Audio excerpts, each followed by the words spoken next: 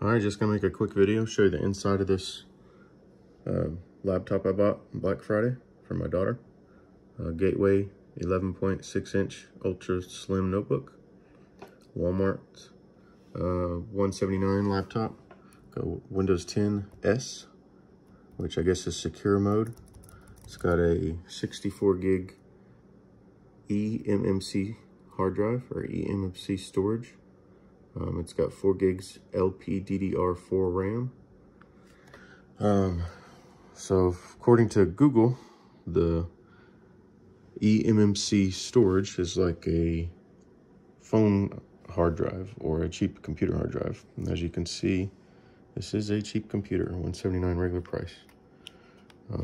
So there is not a hard drive that you could upgrade in these computers. There's the heatsink, and I guess the motherboard is phone size almost.